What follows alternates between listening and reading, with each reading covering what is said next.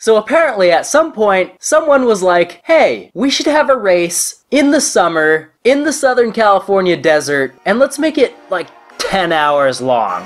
And apparently, a bunch of people every year decide, yeah, that sounds like fun. We'll participate in that.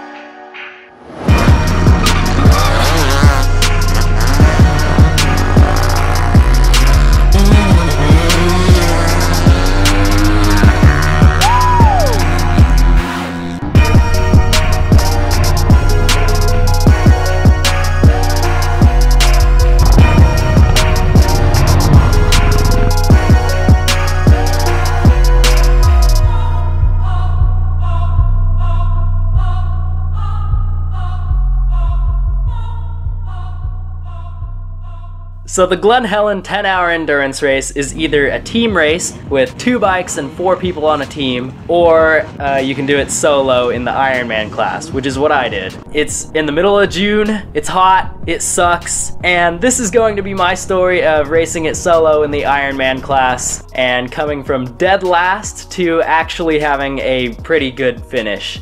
Alright, so we're just gonna play through this little highlight reel and I'm gonna give my comments on what's going on. So there's my friend Matt. We're at the start line, you can see here. The start is left hand on helmet, bike on. And that way, when the guy flicks the flag, you just reach your hand down to your clutch and you get going. So that makes kickstarters not at any disadvantage. I got a decent start, did a little look back there to see if I could swap over and grab a couple more positions, but it was ultimately in vain because I bobbled right there.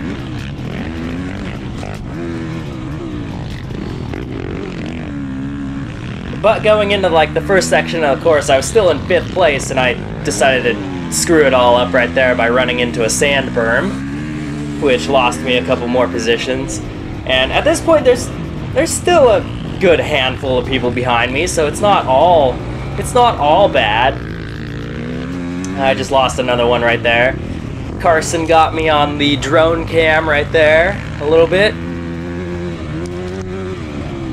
Here we are going through the stadium truck track. It was a little bit slick and snotty on top because they watered it and from the morning dew, so it was a little bit slippery. And that, of course, led to lots of roost blasting. You can see I'm just getting blasted with it.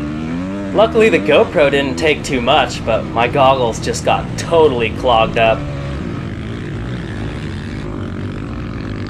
You can see I'm just slipping around. I tried to take a different route just so that I wasn't following and getting blasted by roost, but all I ended up doing was going into like fresh snot and slipping around so bad. Right here, I tried to pull a tear off on the straight, but I totally failed, and it resulted in me getting passed. But lucky for me, I got to see a freaking XR650R come flying past me, so yeah, sometimes I'm like, yeah, I'm competing against you, but also that's an XR650R. Do you want to please roost me with that? That'd be awesome. Because it's just badass to see someone riding one of those beasts. And he did roost the heck out of me. I got even worse clogged up in the goggles. At this point I could barely see.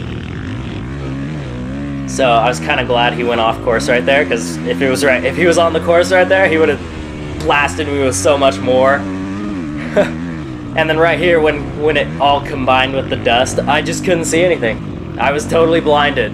I couldn't see at all, so I just slowed up. I was like, I don't want to run into someone, pull the tear off, clean the GoPro, and then that way I could get going again. But I screwed it all up again and basically went off the course. And I think I tricked some other people into going off the course too. Actually, I think I tricked like 4 people into going off the course. Or maybe just 3. No, yeah, like 4 people. But yeah, this is me now in totally last place. So out of all the people in the race, there's like 60-something, I think 62. I am the 62nd. Like absolute dead last. But unlike in the 6 hour, in the 6 hour I also got pretty far back, not dead last, but I got way back, and I let it get me discouraged because I didn't realize how long these races are. But in this one, I got 10 hours left, so I knew do not let myself get discouraged if I get way in the back. Just have fun reeling people in, and just do not worry about how you're placing in the first parts of the race. Just get yourself a good pace established, and everything else will take care of itself. So that's what I did, and I had fun reeling people in and passing for all sorts of positions. That's always fun. So you can see just how dusty it was, and that dust was just a double-edged sword. Because when you're behind people, it's a deterrent and a motivator. As strange as that is. But yeah, it can either make you back off, or it can make you hunt a person down and catch them. It works both ways like that. Right here, I recalled from the 6 hour, this section was also in the 6 hour. I was like, okay, we're about to be entering this like wide open road part, but I didn't want to just fly through it at first because I couldn't see anything, and I didn't want to hit a barrier like I almost did back there. But as soon as it was clear, I saw they had a 3-for-1 special on positions right there, and you just can't pass those up, so I took advantage of that. And yeah, this is the same part as they had in the 6 hour, the same road section, just running it in reverse, basically. And then in here, this was like the siltiest part of the course. It was so silty.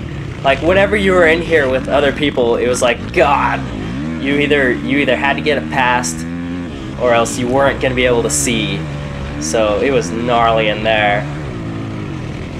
And this uphill got me screwed over. I definitely should have been more careful on that uphill, and we'll see in a sec what happens on the coming laps. But yeah, still charging, still trying to get positions. I basically almost blew past that because with the dust I couldn't see that cone barrier right there. And actually later in the race I totally blew that turn like multiple times. But it's a good thing I didn't blow it on the first lap when I'm trying to like establish position, because it would have been much worse to do it on the first lap, especially coming up to this traffic jam right here. I could have got stuck right here. But look right here, we got some pushing and shoving going on. I wish I could have stuck around to see how that played out, but I wasn't about to stand around and watch the entertainment.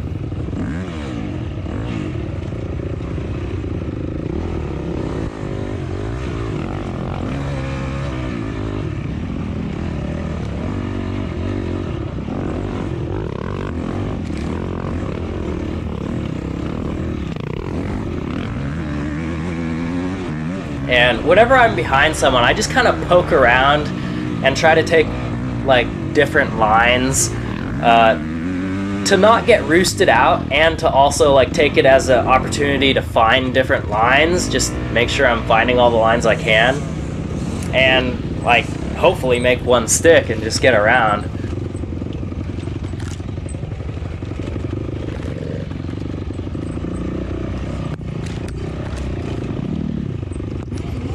But yeah, this trench, it pretty consistently caused some traffic throughout the race.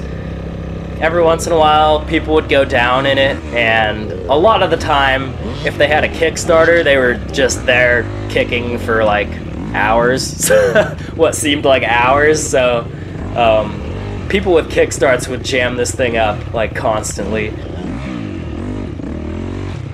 But not nearly as bad as the 6 hour, where it was muddy in the trench. I don't know if I would have preferred the mud or the dust. That is a tough one to try to consider.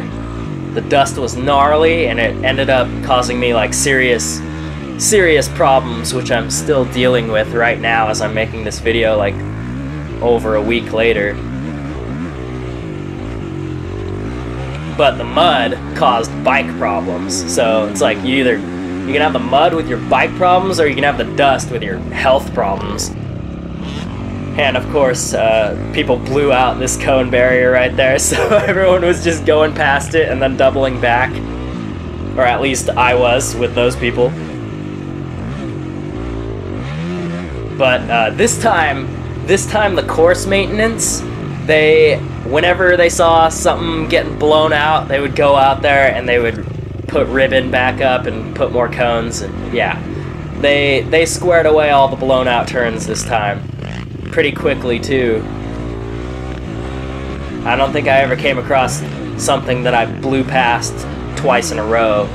It would at least take a couple laps for people to blow it out again, then I'd blow it out. Or blow through it. So this is a person in the Ironman class, so I am trying to get around. But it's tough in the tighter trails like this. There's not a whole lot to do, so when an opportunity like that shows itself, I just hammer through it. But unfortunately that pass wouldn't last long, because coming into the tight trails again right here, I decided to stop and smell the flowers. Someone straight ran over my bike. I'm glad they didn't crash or anything. But actually it was the same guy that I just passed. He just straight up got over me. Glad he got over me safely. That could have been very bad because my bike was covering like the entire trail. But yeah, actually stopping and smelling the flowers, you're not going to find a better time than like right now this year. Because I mean, look how crazy the bloom is out there in the desert. The desert just had an amazing bloom this year. It's incredible. So I don't blame myself for crashing into them. Anyway, got that position back. And then got an overall position right there. And then I was pretty much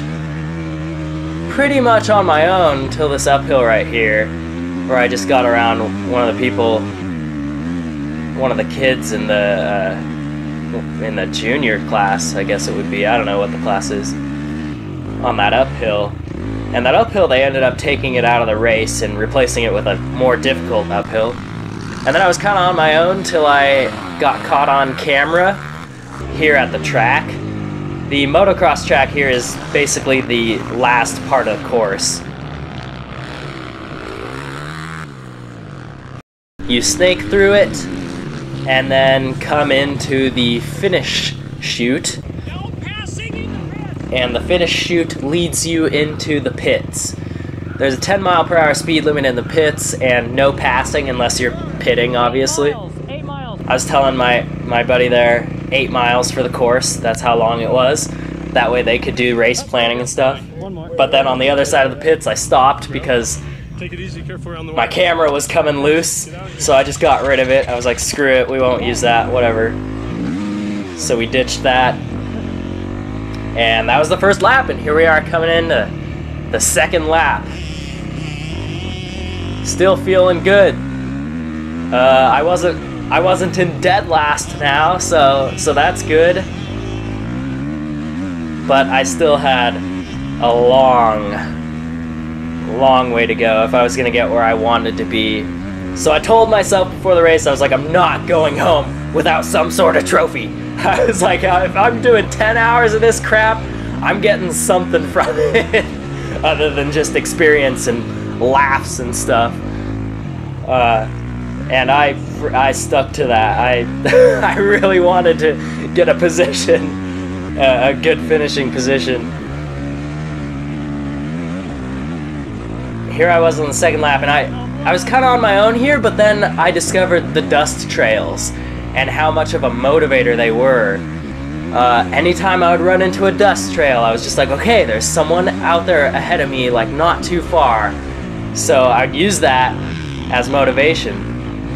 And then right here, notice I got crossed up in those water ruts, and see how I like went side to side all the way across the road multiple times? Yeah, that uphill I should have been way more careful on. You'll see coming up. I know I've said you'll see coming up, but next lap you'll see coming up.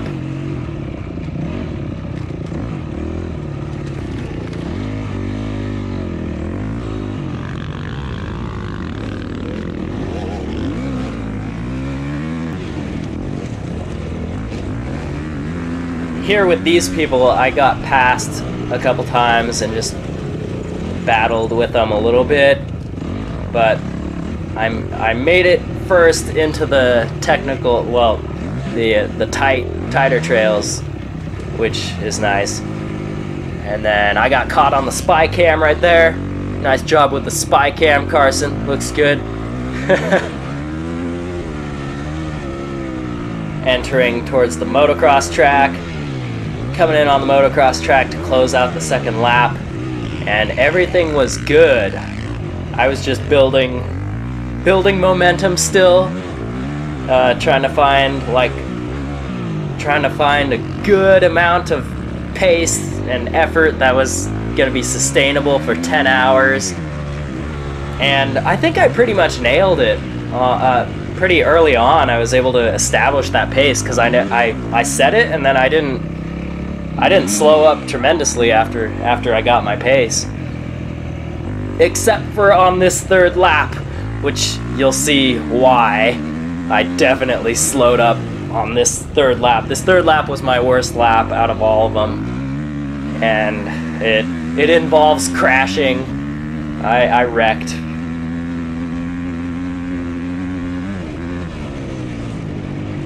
I'm actually glad I only had this one major incident right here.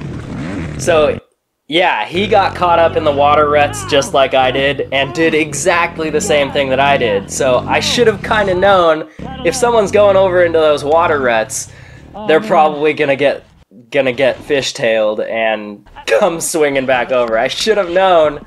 So I don't know. I blame myself for causing that collision.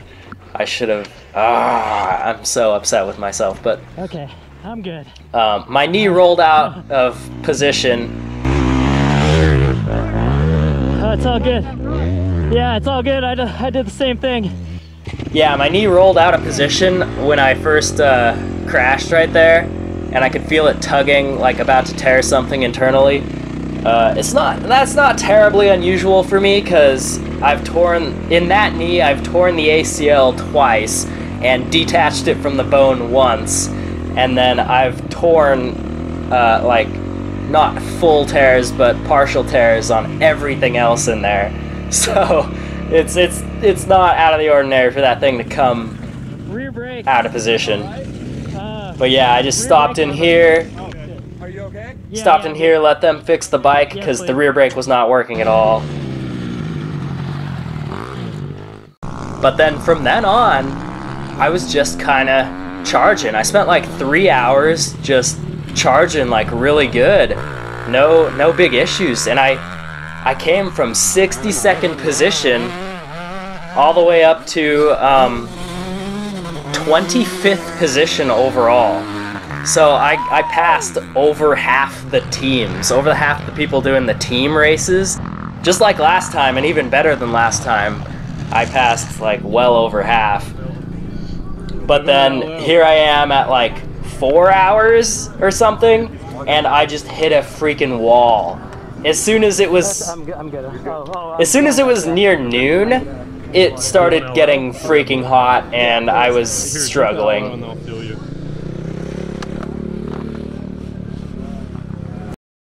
I kind of put a pause on the charging and started just like drinking lots of fluids. And whenever I could, I would suck in water from my Camelback and just dribble it down myself to try to cool myself off.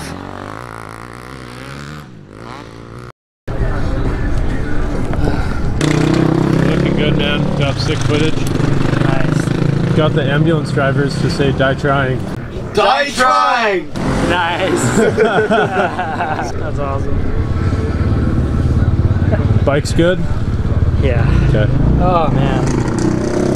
All right. Take your time, dude. Yeah, Just ride smart, ride to finish. Yeah. Exactly. A lot changes. A lot changes, right? Yep. This man. No, you're good. You'll get to that point. Remember last time you were like, oh, this is horrible, and then it got good. It was getting rough. The hardest It was definitely getting rough. reward, man. Yeah. And unfortunately, I had no room to breathe because I'd worked my way up to 5th position and then was battling with the same guy for 4th and 5th position for like 6 hours or something. We were battling just back and forth, and we were giving each other no room to breathe. Just, oh man, it was the worst. Neither of us would let up, and we were I was dying. That dude got every ounce of energy out of me. I was dying so bad. 40 seconds behind. So here we are at 1 hour remaining. 1 hour remaining, and they just told me... Did you pull the rubber piece out? They just told me I have a 40-second gap ahead of the guy behind me. With 1 hour remaining, so it's way too close for comfort. All I want to do is like chill and finish the race, but I can't because because dude is about to pass me. So yeah, I had to keep this guy and I kept fighting the whole dang way, and it was the gnarliest. It was the gnarliest. Oh.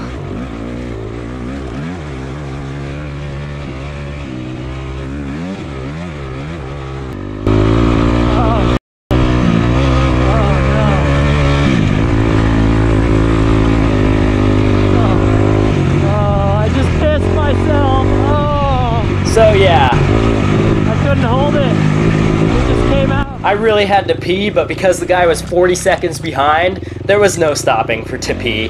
No.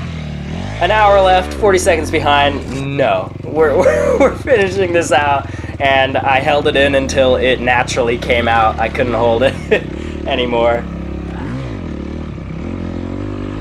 At this point, I was trying to keep a good pace, but really, like, look at me. It was all about just keeping the bike upright. There was no more pushing for good lap times or anything like that. It was just trying to stay upright and not have to lift that freaking heavy bike. Because every time that would happen, it would sap energy like crazy. So look, like crawling through that stuff. Crawling through the turns. Oh my god.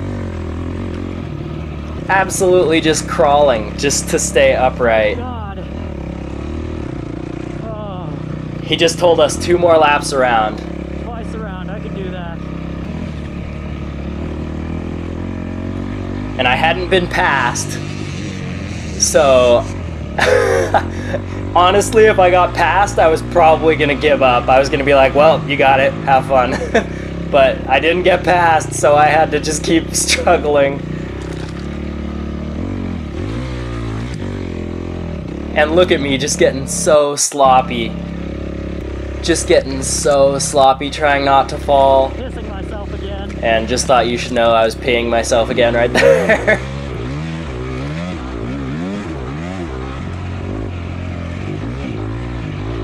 Luckily, towards the end there, the sun was going down, so there was some shade, and it wasn't, like, cooking my insides anymore.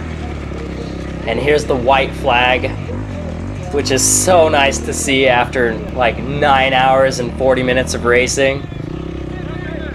They just told me, like, 10 minutes remaining or whatever. So, what I didn't know was that when I went through the white flag, those were like the last moments of the white flag. So shortly after I got the white flag, everyone else started getting the checkered flag. So I really didn't need to be racing super hard on this last lap, but I was. My last lap, I was like, we're gonna freaking just finish this out.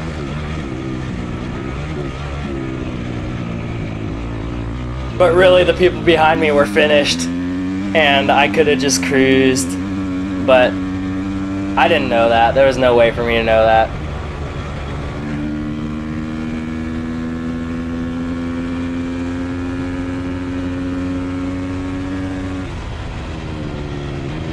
I almost hit the fence here with my handlebar.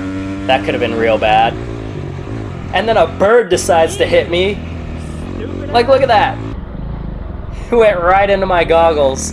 On the last lap, I get hit by a bird. And then here I am just crawling to the finish. The last go around through the motocross track. Just crawling to get there. Just keeping the bike upright and finishing it out. There's no one behind me because they all got the checkered flag. It's just me. I mean, there were a couple people behind me, but not in my class. Man, you look like you got the scars to prove it, bro. I'm so done. I bet. Alright, good job, bro. Thank you. Cool. Hey, congratulations. Thanks. Did I do it? You did it. Nice. Oh yeah, brother. How do you feel? I feel like I'm never doing that again. You will. Oh my god. You ready to Ironman the 24? No. You gotta ask me that like 3 months later. Yeah. I pissed myself twice. You pissed yourself twice. I was like, if I stop, I'm gonna lose. Yeah, why not? Yeah. Hell yeah. Yeah. We gotta eat somewhere. I'm starving.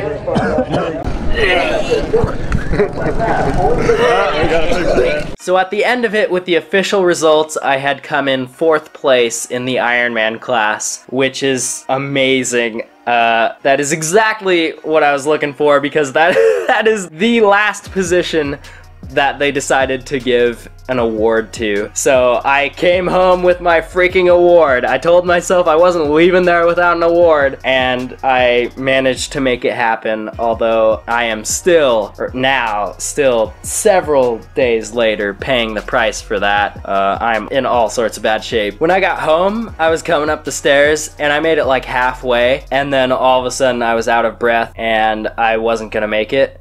And I just started coughing crap up, and basically my lungs filled with mucus. There was a bunch of dust in there trying to do damage to my lungs, and my whole body just went into like this defense mode, like full-on sickness, immune response defense mode. And yeah, my lungs filled up with mucus, and I've been hacking it up. Eventually got this nice sinus infection going on. My ears ache. I've had a sore throat for like 7 days now. My tonsils were super inflamed, but finally now they are going down. Yeah, I've been in bad shape. It's been gnarly. I would say the suffering after the race has been so much worse than the actual race. This is the longest that I've been this badly sick ever, I think. But yeah, it's all good. I am fine paying this price because I got my freaking trophy in the Ironman class. So I wanted to end up placing in the Ironman class, so getting an award position, which I got the honorable mention 4th position award. So I'm cool with that. Next time we'll do better, but I'm cool with that for now. And then my other goal was to, like the 6 hour, beat over half the people doing the team race, and I fell short on that goal, and I know exactly why. It was my mental game. I need to freshen up that mental game. In this one, I really started to fall apart towards the end. This time I had it squared away for the first half, very much unlike the 6 hour where I struggled in the first half and then got it squared away for the second half.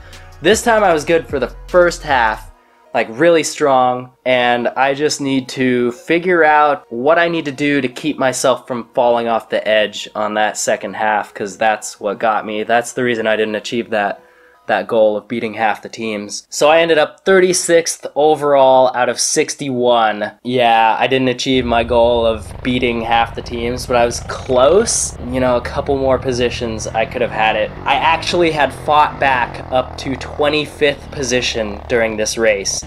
So I went from dead last, which would be 61st, I guess, 61st position, and I fought my way back up over like the course of 3 or so hours to 25th position overall. And I should have done what I needed to do to stay there. So I'm a little disappointed with myself that I didn't pull that out. So next time I will achieve that goal. I will still have that same goal for next time, and we'll go get it. Hope you enjoyed the video. If you don't normally watch my videos, go ahead and subscribe. I'm kind of just experimenting with a bunch of different types of racing like this, so if you enjoy seeing the various types of racing like this, then yeah, go ahead and subscribe, and I'll see you around.